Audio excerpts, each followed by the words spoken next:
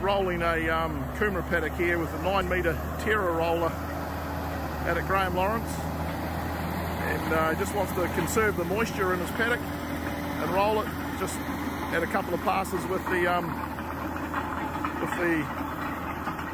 rotary hoe, and now we're rolling behind, and you can see here, nice big paddock. You can see the ground that it's rolling, and it's made yeah, it's rolled it quite nice.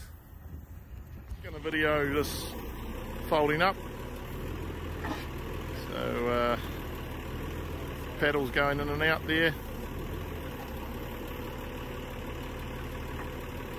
It's a pretty simple mechanism. Just lifts that front, the two outside rings up first.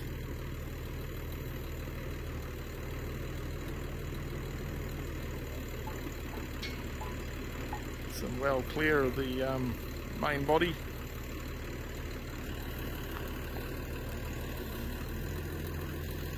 And then swings them in.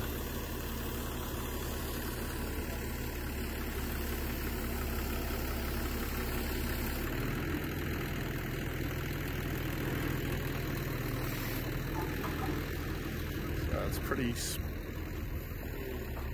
great.